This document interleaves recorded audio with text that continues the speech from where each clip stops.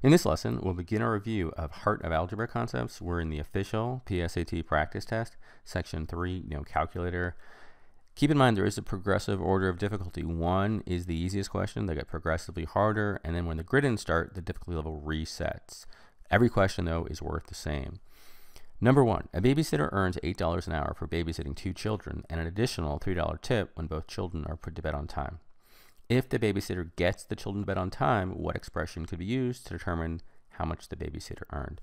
A really common question you'll see on the new test is linear equation set to real life scenario. So let's think about, we know slope-intercept form, y equals mx plus b, but think about it, we have really 2 types of variables here.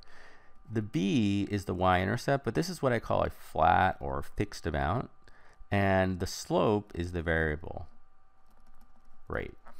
And so this might be set to, let's say, a cost function where it's $5 an hour, but there's an initial cost for renting the item.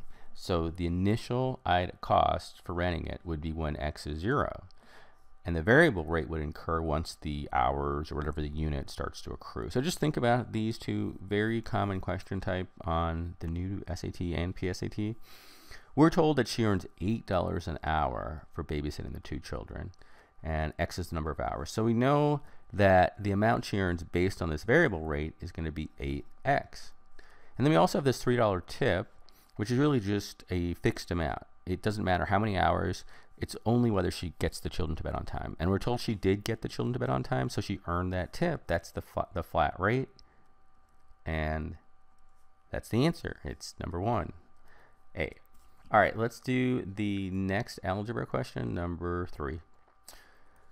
Which ordered pair x, y satisfies the system of equations above?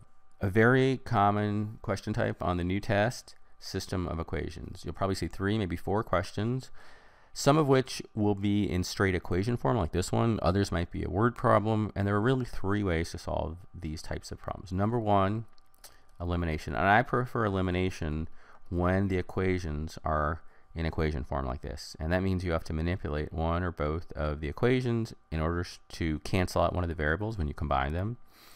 When you solve for that variable, then you plug into one of the original equations to get the remaining variable.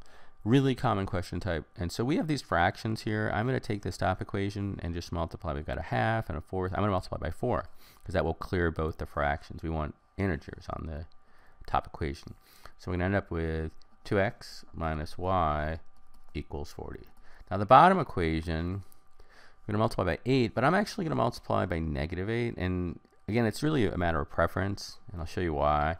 So if -8, then we get negative x. This is -8 times 1/8. That's going to be plus y, and that's the reason I did it, is so they just cancel out. I know you could have just had negative y and then subtract them, but I've always done it like this. So anyway, there are different ways to solve these problems. No calculator, so 8 times 19, 8 times 20 is 160. We're going to subtract 1/8, so that'd be 152 negative. And now we just combine the 2. So here we're left with just single x. These 2 are going to cancel out. And then we're left with 40 minus 152, that's negative 112.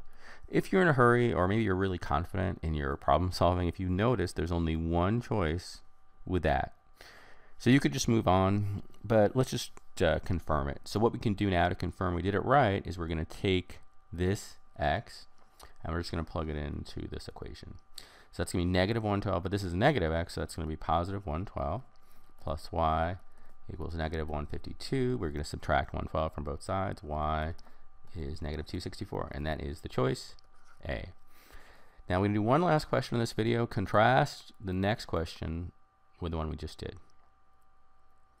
In a certain game, a player can solve easy or hard puzzles. A player earns 30 points for solving an easy puzzle and 60 points for solving a hard puzzle. Tina solved a total of 50 puzzles playing this game, earning 1,950 points in all.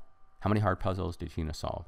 This is another system of equations. So in the last question, we did elimination. I'm going to show you the second method here, and that is substitution. All right, so first we have to get equations for both, and I always like to start with what I call the single variable equation. So we've got the points. These are what I call the variable ones because they're based on how many It's 30 times the number of easy, 60 times, those are sort of the variable equations. But what I mean by the single variables is just the total number of puzzles, 50. So that's the first equation I'm going to make. We have just two types of puzzles. We have easy and we have hard puzzles. So I'm just going to label them E plus H equals 50. This is the single variable equation. Now we need an equation for based on the number of points earned. So we know it's 30 times the easy one, so it's going to be 30E. We know it's 60 times the H, and this is 1950. So I'm going to use substitution. You could still use elimination, like in the last method. You could, let's say, multiply this by negative 30, but I'm just going to show a substitution. Substitution means, and I like to start with what I call, again, this is the single variable. There's no coefficient in front of it. And we're going to express, the question's asking for hard puzzles, we're going to express easy in terms of hard. So all we have to do here is just subtract H from both sides. So we know that easy equals 50 minus H. All right, so this is easy in terms of H. And remember, we want to solve for H. So here's an H. So for this easy, we're going to plug that in. That's what we mean by substitution. So we have 30 times, remember the E in terms of H is 50 minus H plus 60H equals 1950. This is going to be 1500 minus 30H plus 60H equals 1950. So I combine the two H's and we're left with 30H. Subtract 1500 from both sides, we get 450. Divide by 30, and H equals 15, and that is the answer, B. All right, now remember I told you there are three methods I can show you. So as long as we're in this video, I'm going to show you one more method, and this is called the intuitive method. And this is the method that I really use. It's sort of a non-academic method, but I really prefer this. If you have a word problem like this with system of equations, I think it's a much more efficient way of doing it. So see if you can follow along, and I just think it's much easier than the method I just showed you. All right, so we know that there are two types of puzzles. Remember, we start with the single variable. We've got total puzzles, 50. We've got 30 points for an easy puzzle, 60 points for a hard. So what you're going to do first for this intuitive method is you're going to take 50, which is the total number, and think about what's the minimum number of points that are earned. The minimum number, 30. All right, they all earned at least 30. They earned 30 or 60. So just multiply all 50 by 30, and we get 1500.